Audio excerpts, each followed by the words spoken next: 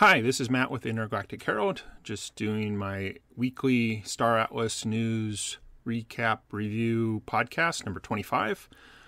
So before I get started, again, just a few things to go over. One, always looking for guests to be on this podcast. So if you're interested in being a guest to talk about the past week news in Star Atlas, please go to intergalacticherald.com, find the contact form, and just send me a message there. Two, also, if you're on intergalacticherald.com, please sign up for my weekly news recap. The last one was number 74, which was what I'll be going over this podcast. Again, please sign up for that. That'll get all the articles and videos from different Star Atlas content creators delivered directly to your email box, usually on Sundays at 5 p.m. Pacific time. Two, I'm working on a couple different Star Atlas projects. So the first one is the Intergalactic Gear website, so intergalacticgear.com. I'm hoping to start a Star Atlas merch store. So I'm starting first getting some interested in people submitting a merch survey. So I'd really appreciate some feedback on different items you may be interested in. Again, that's intergalacticgear.com. And the other Star Atlas project I'm on right now is starting a non-guild guild at coalition.com. Again, the idea here is nothing wrong with guilds, great structure, fun to play, things like that. But if you're either not interested in joining a formal guild or you just want to hang out, talk about Star Atlas things, please go to intergalacticcoalition.com and fill out our interest survey, hoping to get some people that are interested, and then I can move forward with actually building that community. So again, that is intergalacticcoalition.com. So let's get into what transpired in Star Atlas this past week. So kind of things I've been thinking about, so not always necessarily some news that came out, but kind of thinking more about the upcoming Sage Labs. So one thing, again, I should probably write down where I hear these things. But anyways, it became clear, maybe it was the Star Atlas Discord Foundation room, that the processes, so the things that are occurring in Sage Labs. So not 100% sure that's travel, though I'd assume so, but definitely they said crafting are processes that will not you will not have to be actively using your computer. Though I guess if it's a browser-based game, I hadn't thought about that. They never have said, can you do this on your smartphone? But if it's a browser-based game, well, anyways, we'll find out.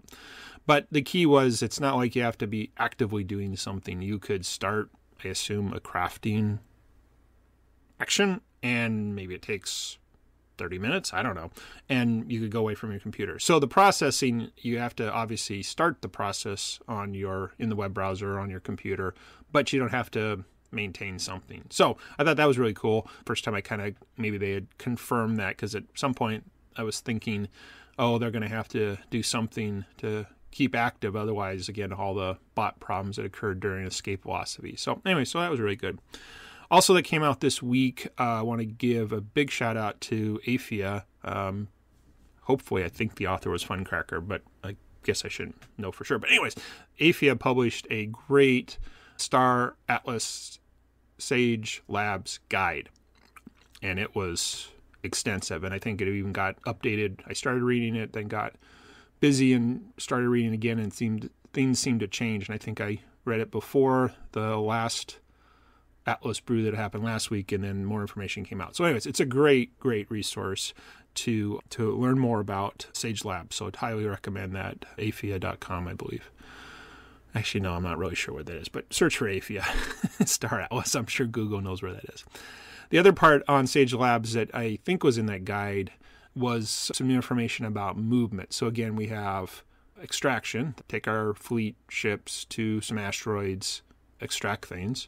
Then we go back to, I think, again, the star bases, and we craft things, but they hadn't really talked too much about movement. So a couple of tidbits I recall learning about movement that made it sound interesting was, one, there was subwarp and warp, I think. Anyways, and again, until the game comes out, all these terms could always be subject to change. But the idea that there was two types, one like in between, or I don't know. Anyways, just different types of movement are coming, and they have different time and costs. So again, we're getting much more details. Again, these Atlas brews are turning out to be just full of information each week. again, maybe this is the easiest way to do community outreach and things like that, not publishing large Medium articles or creating videos or whatever, just have an Atlas brew, have everybody show up and just talk for an hour plus. Anyway, so those were a couple things that I thought about and helped me kind of better understand Sage Labs.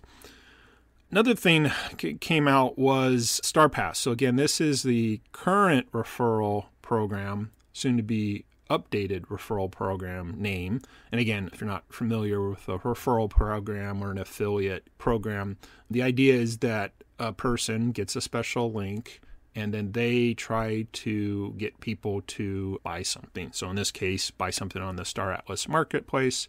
Another big affiliate program that's out there is Amazon Associates. So you can put links on your website to anything on Amazon, and if someone buys it through your link, you get a small affiliate commission back from Amazon. So Star Atlas is going to do something similar, working with some third-party Link Buddy, I think. But anyways, but one thing I saw somewhere posted is actually the benefits apply to both parties. So it isn't just that the person promoting it through their link gets a cut. The person using the link gets a reduction. So again, it's win-win for both parties. So I think that's actually a really good way to promote this, because who doesn't like to get a discount? So again, it's a win-win. There's lots of other details. I think, again, it may have been AFIA's guide of all the nuances, but again, until it's launched, everything's subject to change. So, but anyways, the idea that it's going to help both parties. The last thing I saw somewhere was, again, apparently you could click on multiple people's links, which I'm sure is easy to have, but whoever you clicked on last, that's the referral link that counts. So again, if you're going to go down this path, you want to make sure to figure out that, because hate to promote it and then somebody uses someone else's link and you don't get the benefit. So anyways, another thing that happened in the Star Atlas community was more information on these, what are called the ships, the Star Atlas ships Specs V2, so version 2. So I think it might have been like a, minor announcement in the Discord that they've refined them again slightly. So again, we're in this stage where the original specifications for the ships that occurred back when they were originally released have been refined and updated and streamlined and made more realistic, because now they're actually building the ships and physical space comes into play, where pictures, of course, could represent everything. So they're still continuing to refine that, it sounds like. But it sounds like we're also getting pretty close to being done with that, as in the sense that I saw somewhere that those specs will be applied to the ships in the Sage Labs, in the sense of like cargo holds and things like that. So anyways, all that kind of does work together, which all makes sense. Another topic, prices for R4 rising in Marketplace. I admit I haven't been really monitoring this much after the, I don't know how many weeks ago, maybe it's been months ago now, that Star Atlas stopped being the sole supplier with a fixed price of the R4s. Again, the fuel, food, ammo, and toolkits, that those prices have been able to fluctuate in the sense that the Marketplace now is buyer and sellers for the R4s. So somebody posted maybe on Twitter or something, hey, the prices are rising. Actually, now I'm remembering, someone actually posted that the prices are continuing to rise, which is not good.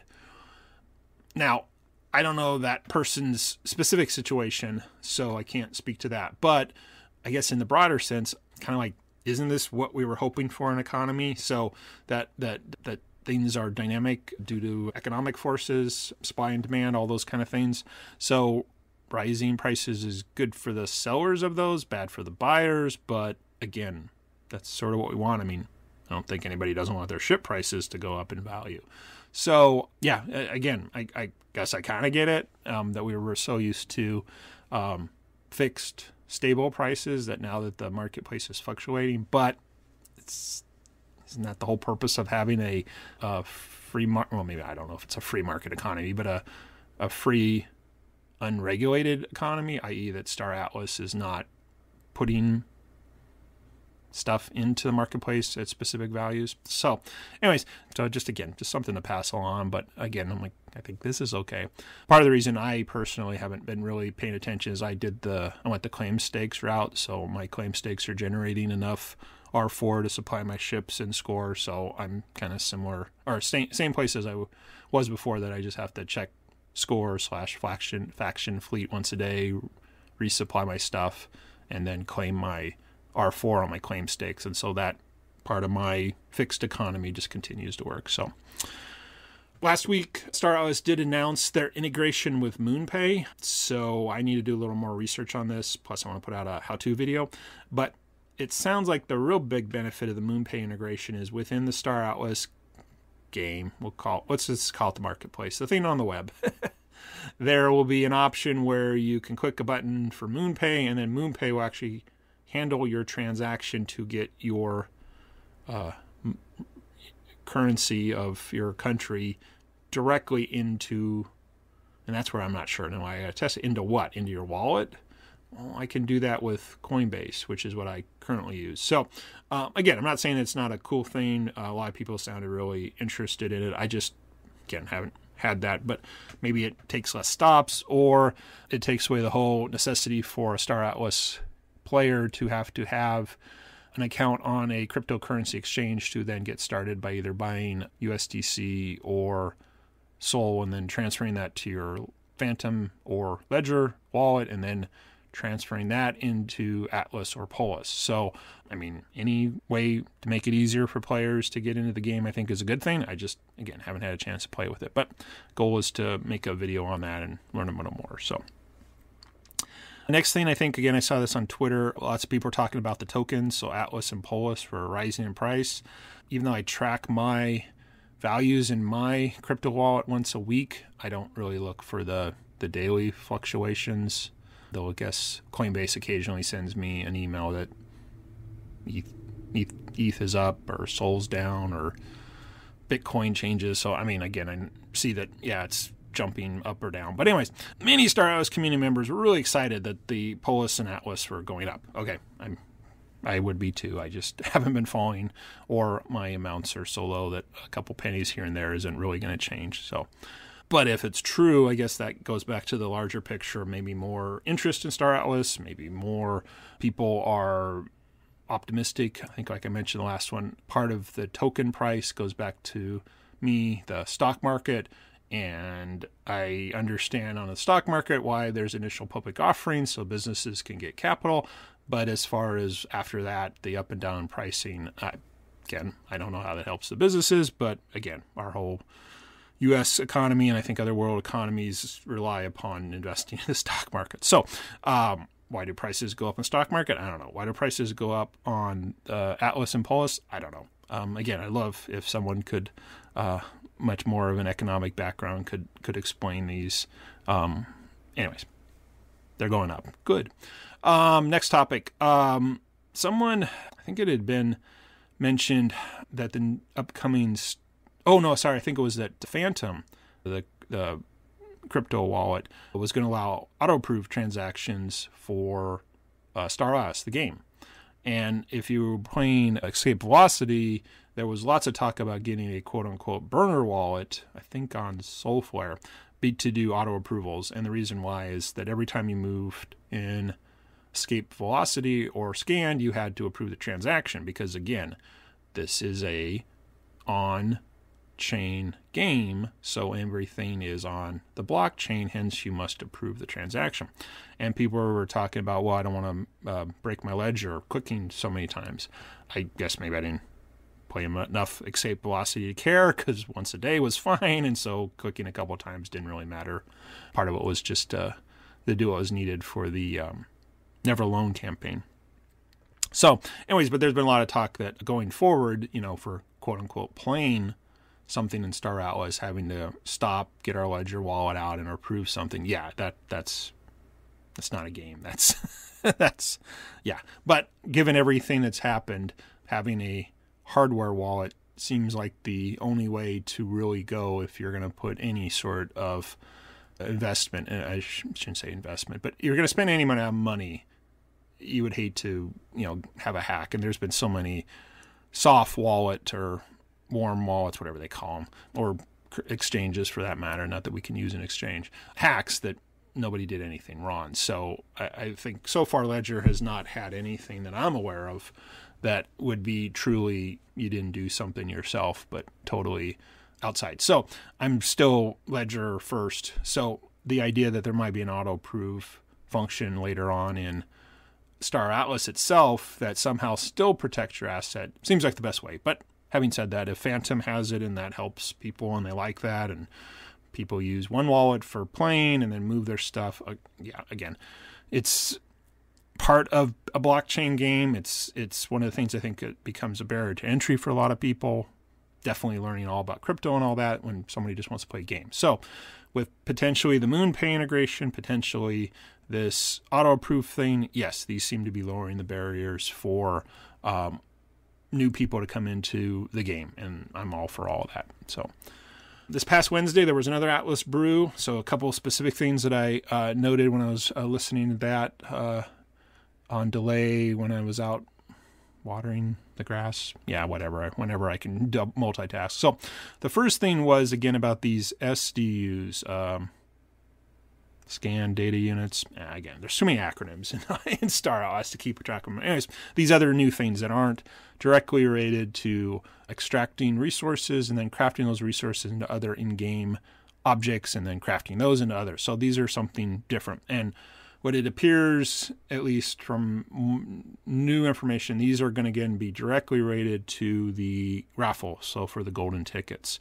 Now, they may have a purpose after the raffle, but definitely sounds like these are the incentive to kind of get into the raffle, which, again, is into then these golden tickets, which are then put into the raffle.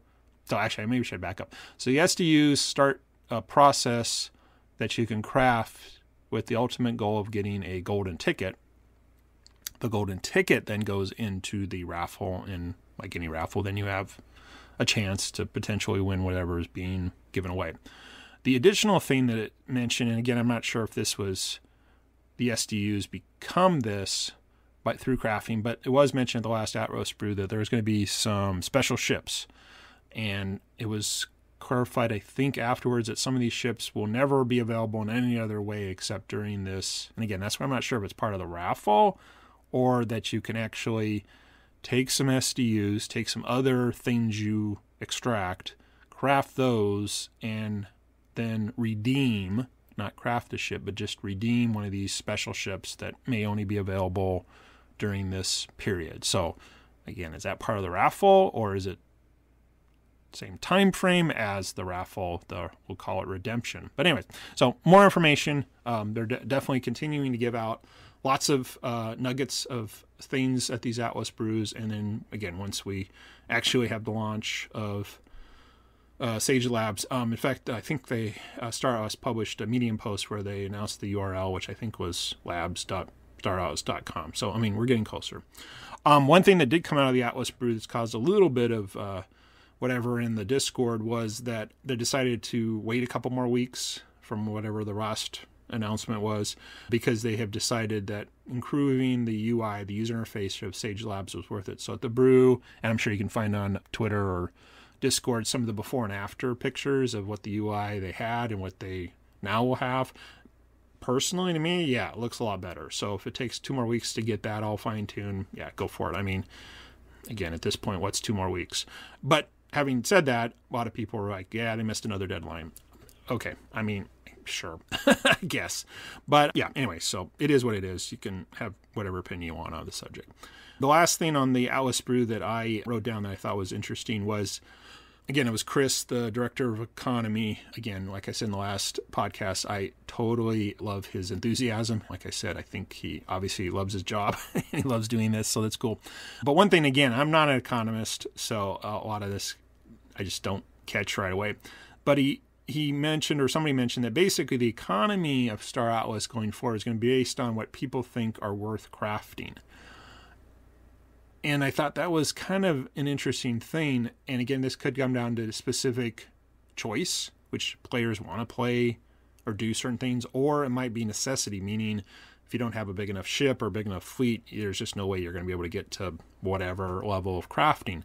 But maybe you could buy it. Anyways, so I think the thing that was intriguing was the idea that, they put out a little mini game that people could try to figure out what the crafting tree looks like. And so, that maybe somebody focuses their gameplay all on extracting things and then they go and just sell it on the marketplace. And if people pick the wrong thing to craft and not all people are interested in it, then that, because of supply and demand, will keep the price low. But maybe somebody finds there's a specific crafted item that's really in high demand, and so they can sell it because more people want it. Anyways, I'm not an economist, so I don't understand all this, but I think what it did tell me, and I think what's intriguing about this is the crafting process. So from the extracted things to the end things, which again, we don't know. Well, we know a little bit about both ends of those, but not completely, other than the golden tickets. That's going to fluctuate because that's how economic forces are. Again, I wish I was an economist, but okay, cool. I mean, then I'll probably have to say, yeah, okay, I get it. This is a real economy. I guess the problem I have is I'm trying to balance that understanding with economies I'm aware of. So, I go out to the grocery store and buy something. Well, I know prices fluctuate. There's a hurricane in Florida, and so a couple months later, that means oranges are going to cost more. Okay, I get it. I guess maybe the one that's more simple is, why does gas prices go up and down when they're just taking the stuff out of the ground and refining it, but the price seems to fluctuate quite a bit. Then it goes up during the summer because there's higher demand because more people are driving. Okay. So, I mean, maybe all those principles, which I would have to admit are obviously real because I see the prices change, maybe all those forces and conditions can come into the Star Atlas economy too. I mean, maybe. I'm not an economist. Gaming to me is playing and getting a result. So I'm very interested, and we'll see how all this goes. So final two, and these are much more kind of philosophical ones, but based on what I was just saying, I wrote down, what is a game? I mean, is what I just described a game to go in? So first, let's just forget user interface, AAA games, all that. Let's just talk about games, playing a game. So we're obviously going to stay within Star Atlas, but could be playing checkers or chess. Those are games, right? Most people, in my opinion, play games because they get some sort of enjoyment out of it. Again, they could be against someone. So I guess in checkers, you still have to have somebody on the other side. Or it could be the card game Solitaire, which of course you can play by yourself. So is what all this stuff about Star or Sage Labs, is it a game? Because again, it's been talked about, well, it's the start of the economy. It's about spreadsheet warriors and all this other stuff. And so I guess I have two thoughts. One, a game is whatever someone says a game is. So I may totally dislike Solitaire. Maybe I played it as a kid, but I couldn't play it now. I got so many other things I would do with my time. But for some people, that's fun. It's relaxing. It's enjoying. So obviously it's a game. To me, it's you just wasting time. So again, is Sage Labs a game? Eye of the beholder. Is it a game for me? I think so. I think it sounds cool. And like I mentioned last one, I've enjoyed playing RTSs, real-time strategy games, and they have this economy aspect where you have to go out and harvest wood, stone, trees, that's wood, food, and you get all those resources. Then you can train, cavalry people or build trebuchets or something. So again, I've had no problems doing that. So maybe it's again just taking what I found enjoyable in the past and seeing if that same mechanic brings me enjoyment in Sage Labs. Obviously, we know Sage Labs has no combat, and again, lots of games are all about combat. Quake, shooting someone, blowing them up, deathmatch, and then any other things. And then in course you have, I guess, racing games where it's just who comes in first, a la Mario Kart. So, anyways, that's a game. But the second part, I guess, is more of, is it fun? Is Sage Labs going to be fun? And if you look at what we've had so far, the showroom is a great tech demo. Absolutely agree. It's cool, but replay value, engagement value, zero. Sorry. Now, again, I know they're going to add more stuff in racing and maybe combat. And again, a racing game, it's perfectly fine. Some people like racing games, some people don't. That's fine. But I would never not say a racing thing is not a game. That's a game. Mario Kart, Forza, all those. Those are games. Is it fun? If you like that style game, of course it's fun. But of what we've got so far, Score, Faction Fleet, is that a game? No. It's clicking a button. That is not a game. Is it fun? Nope, not fun. Do I do it? Yeah. Why? Because I get these resources. So if it's a stepping stone to something that becomes fun, then yeah, great. No problem. And again, this might go back to what I've been mentioning in earlier podcasts, is this whole idea that I think we got to always remember Star Atlas has never been promoted nor is being designed as a single thing. It's not just a game. It's an economy.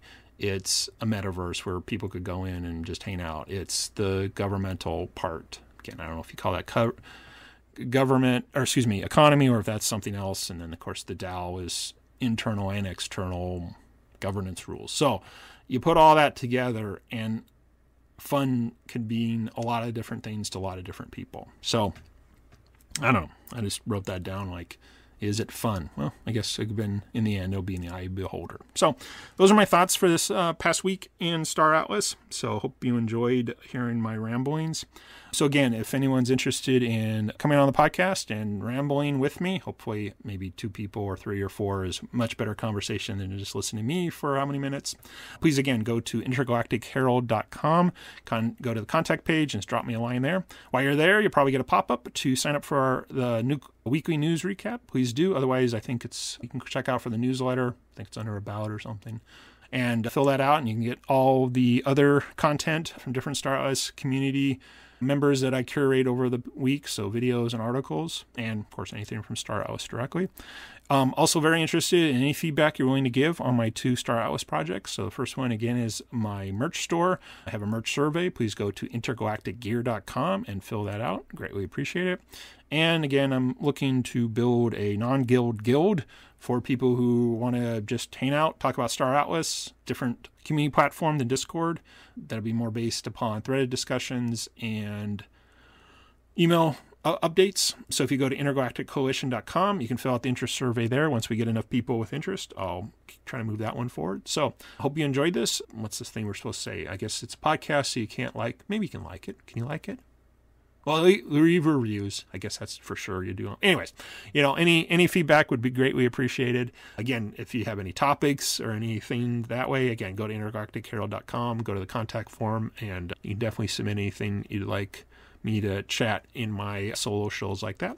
Other than that, have a great rest of your weekend if you're listening now, which you probably won't be because I haven't even published this. So have a great week ahead in Star Atlas. Again, this is Matt with the Intergalactic Herald.